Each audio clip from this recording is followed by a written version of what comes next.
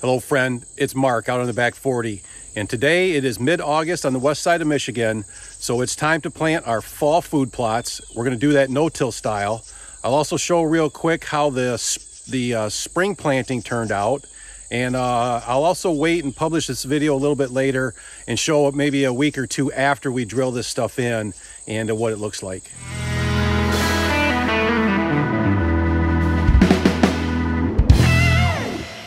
As a refresher, we're getting ready to calibrate the drill. As a refresher, what we're doing here is we've got our scale right here, just a little kitchen scale, pretty accurate down to the ounce. Just a bag to put underneath the tube right here. So you can see right here, I took off the tube. I'm sticking the bag underneath this right here. And now I'm going to go and spin the wheel 20 times, because that's how my calculations are, 20 times. And then I'm going to weigh it. And I need about 1.17 ounces for 20 revolutions to get 70 pounds per acre of the fall release. So I'm going to do that here in a second.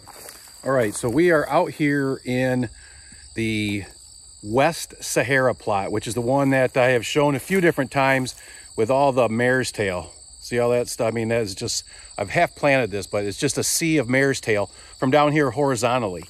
But, you know, if you go down in there and get up in there a little bit further, it's not quite as thick as you think it is. There's a lot of open ground. So, you know, I have drilled about half of it in. I'm just going around the outside of it. And, you know, I'm sitting here looking down. There's two things. Well, maybe three things I'd like to go over. Number one is the mare's tail looked like it is sitting down pretty good. Is it all going to pop back up? I don't know. It's been 5 minutes, and it all seems like it's down, sitting on the ground pretty good. But tomorrow morning I might come out here and it's all back up. Number two, the crop that was the spring release, or I guess it's summer release that's in here from green cover seed, I'd say the biggest plant that is in there is grain sorghum grass, sorghum Sudan grass, something like that. Anyways, it kind of looks like corn, and then it's got the seeds up on the top. There's some of that in here, and what I'm hoping is that pops back up, and it looks like maybe it's going to. So all the stuff that is in here, the soybeans, the radishes, the sorghum, I hope that stuff all lives through drilling, you know, drilling through it right now. And then number three is how the drill is going. And the drill looks like it's going really well. I mean, you can see I have made it a little more shallow than normal. This year, the last couple of years, I've been drilling it in probably 1.5 inches. And I just got done adjusting it to about a 3/4 of an inch. So it's 1/2 to 3/4 of an inch. And depending on the undulations of the ground, it'll be more or less. But that's kind of generally where it is, around 3/4 of an inch. And I hope that helps some of the smaller stuff germinate better. But because the ground isn't super thatched, is that a word, thatched? There's not a lot of thatch on the ground in here. There's still some open ground in here, which is probably why there's so many weeds. But it is drilling. I mean, the discs are cutting right through it. It's drilling in really well. I'm really happy with how it looks. So I'm just going to hop on and keep going here. We are supposed to get a fair amount of rain this weekend. Today is Thursday, so in 2 days we're supposed to get a good amount of rain. And last weekend we got 3 inches of rain. So moisture should not be a problem. Germination should not be a problem. Getting it drilled down in there is not really a problem because everything has some moisture in it, so it's not real brittle. The old stuff that's on there is not real brittle. So we're getting through there. So things are looking good. We're just going to keep going through here. And again, we're just going to keep experimenting. I'm being stubborn, probably stupidly stubborn as usual. And I'm not doing anything to address the weeds that are in here right now. I'm just drilling in, and we're going to see how it goes. I have noticed in this plot, there's not just mare's tail in here, but there's also some thistle in here. And if you know anything about thistle, it's very pricky, and it can be very aggressive. And so I might need to burn everything down next spring to make sure I get rid of all that thistle too. So, but this mare's tail I think is Roundup resistant from what I can kind of tell looking online. And if you just look in this field and you look at a lot of the farm fields around our place too, it seems like the only thing you see is mare's tail. So I think it's glyphosate resistant, which makes it difficult. So we need to use 2,4-D, I think is what some of my buddies are saying, to spray that down. But then you got to let that sit on the surface of the ground for 2 or 3 weeks before you plant. So next year will be an interesting experiment. We'll see what we do just to try to get rid of this mare's tail. Maybe it's more like, maybe we should call it nightmare's tail. It's more like a nightmare trying to get rid of this stuff. There you go, nightmare. That's what we're going to call it from now, a nightmare's tail. But anyways, I digress. So I am out in the plot behind the house now, the backyard.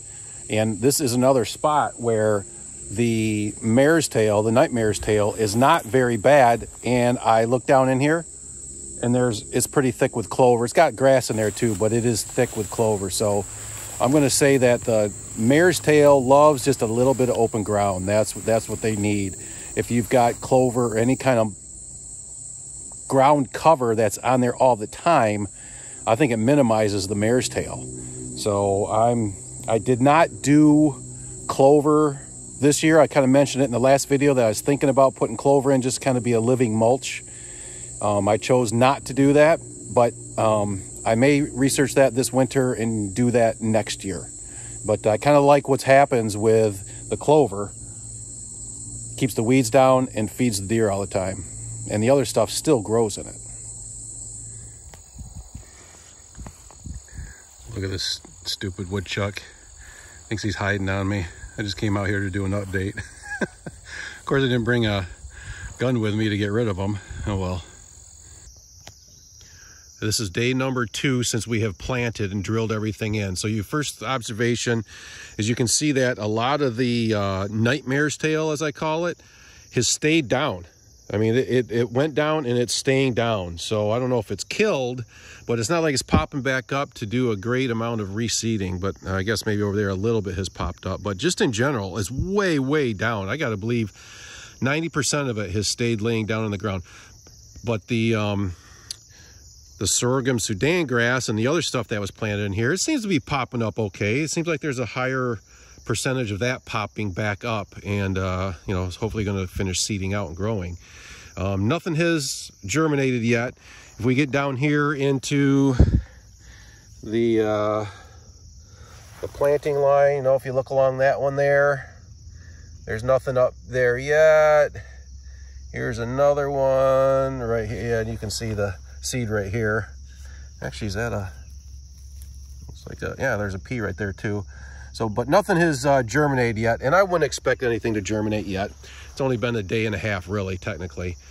So, but I just wanted you to see, like, how things have reacted since we went over it and drilled it in. A little bit has popped back up, and now if you can just kind of walk through here and look, I mean, the stuff that we planted in the spring, you know, here's soybeans, more soybeans. Again, I don't remember what this thing right here is. You know, and obviously here's some sorghum Sudan grass that's getting ready to seed out. And so I'll just kind of let you look around from more like ground level here. But, you know, right over here is some radish. But, you know, those buggers are eating it off. It hasn't even had a chance to finish maturing, and they're already eating it off. So the stuff in here that we planted in the spring is still living.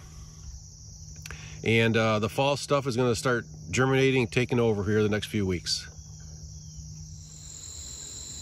Just want to point out here that, you know, sometimes it's hard to see where the stuff is growing that you drilled in, but this happens to be a spot where you can see it pretty well.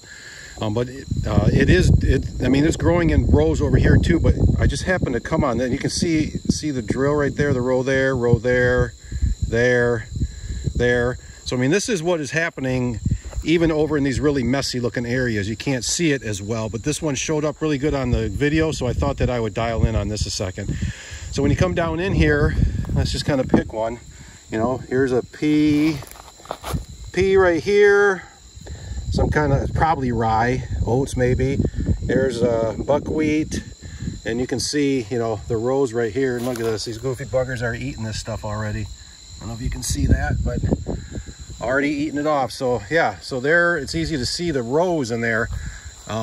So, I mean, there's a lot going on down in there. The drill is actually planting through all the crap. And it's happening over here too, and I'm afraid to try to show you over here, but because it just, in the camera, I think it just shows up as grass. But you see this buckwheat right here? There's a row going right there. And there's another row going right here. There's one right here. You know, even though it looks messy over here. And I guess isn't that one of the things with this no-till thing? Like, I just like things to be clean. I liked it back when we used to rototill and drag and broadcast and cultipack it. It all looked so clean. And then with it, back when in clover plots, you used to mow clover plots. They kind of say you don't need to mow them anymore. But see, look how it's just messy. But I guess maybe that's just the OCD in me. Do you have any OCD? Kind of just makes you want to have stuff look really clean. Okay, so we're coming up into our Sahara plots here. We're walking into the West Sahara, and I'm not sure if you can pick this up on the audio here, but this this whole oak grove right here sounds like it's dropping acorns, or there's a squirrel up in there dropping them down. Anyway, so you can see the west plot right here, right next to, it's about an acre and a half of oaks. Drop a lot of acorns. But we take a look around in here. Again, just look, it's so messy. But this one was the worst plot for Nightmare's Tale. I mean, it was just solid. And you can see a bunch of it did pop back up, but not nearly as much. And if we look down, you know, you can see that it's still laying there all over through there. So it kind of knocked it down, which is good. It's letting light down in here. And if we get down in here, again, we can see where the drill worked. You know, right here. Grass, I believe buckwheat. There's a radish. You know, if you just keep going, there's a pea right there. So, you know, here's another pea and another whole row. So the drill, yeah, and I can see drill lines all over through here. I don't know if you can see this here. I mean, just look, you see peas and buckwheat, oats, radish, all that stuff is all in there. So things are looking pretty good, I would say. I kind of like how it looks. I'm going to wander over here and just keep this rolling a second, because maybe we can get a better look at it over here. Yesterday, I just came out and mowed the shooting lanes, and you can probably get a better look down in here. Well, it kind of took away the, I mean, I guess you can see, here's where the drill went right here, right here. So it all drilled through really well. Here's our north blind right here. It all drilled through really well. I like it. So I guess that's kind of the conclusion, is things have germinated very well from drilling in through all the standing stuff from the summer crop. And I'm very encouraged that, you know, as the season moves on here, it's going to be really, really good. All right, today is the last day I'm letting myself out on the property. It's September 3rd, I think, Saturday, the Saturday before Labor Day. And it's time to be done. No more on the property. Cold, hard stop. So this is it, my last visit out here. So that's why I kind of gave you an update on the food plots, how things looked.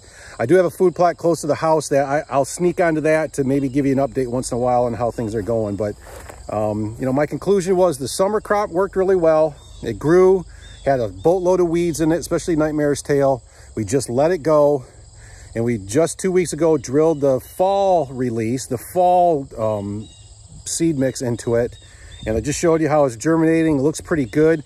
I'm encouraged. I think that by the time mid-October and November roll around, all this stuff is going to be producing food that will bring deer out in here quite a bit. So I like it. I think that all these weeds are, the Nightmare's Tale has been knocked down pretty well. And I'm good, happy with that. The only thing I wish that was more prominent in these plots is, I mentioned before that I wanted more structure. I wanted there to be, and you can see where I mowed right here, the line all the way back there. I wanted this side to be taller. and thicker, and then go ahead and mow and put a bunch of food in there. So that didn't work out, and that part I am disappointed about.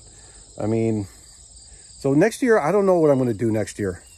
I'm gonna think about it over the fall. We're gonna wait and see how successful these plots are for deer coming out into them, and you should probably do the same thing. Like, don't make it a judgment yet on what you're gonna do next year.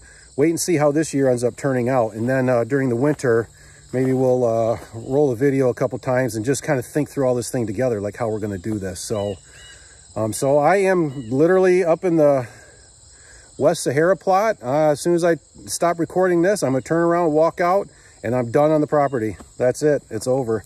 I put the cameras out. You can see I got a camera right back here, right there. Put the cameras out yesterday, and starting to get pics. If the batteries run out before hunting season, I'm not coming out here. I'm just gonna let them die, and I'm not gonna get pics. That's how important I feel it is to stay off of your property, especially, you know, a small property. This is only 40 acres. And there's a lot of pressure all around here. Man, I want the deer to be comfortable here so that when we hunt that perimeter, you know, they're gonna be coming by, moving around in the daylight. And that's how we've been successful the last couple of years. So thanks for watching. I hope your food plots are doing really, really well.